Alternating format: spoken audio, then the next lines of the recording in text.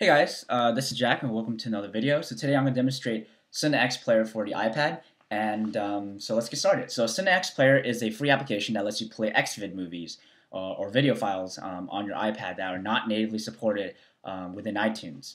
As you all know, that if you want to play a video file on your iPod or iPhone or iPad or even iPod Touch, you have to put it in iTunes and then have iTunes sync it over. So if iTunes doesn't support it, most likely your iPod or iPhone or whatever does not support it either.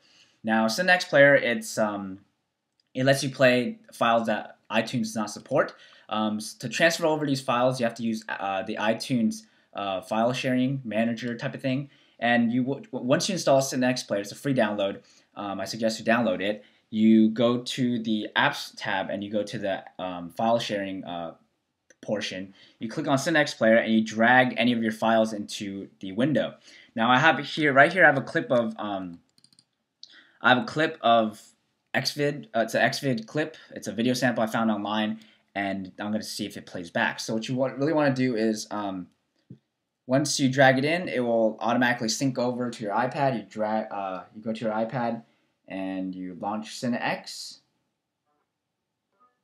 It will have this, lobby type of thing and a list of all your files. And once you get the list of your files, just press on to play. And you kind of get the idea. You can, if the video is in a different ratio, you can make it bigger, fill the whole screen. You can go, rewind.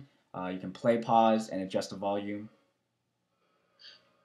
And you can also, for certain video files, the slider on the top does not work to scrub through a video file, but I think the native Xvid or AVI files do work, so that's to be noted.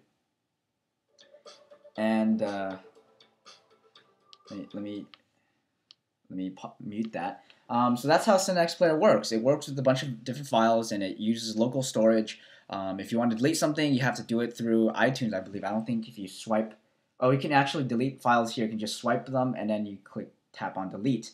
There's also resume points. If you watch a certain video file and you exit out of it, there are resume points. So when you go back to the same video file, you can come back to where you left off. So that is CineXPlayer.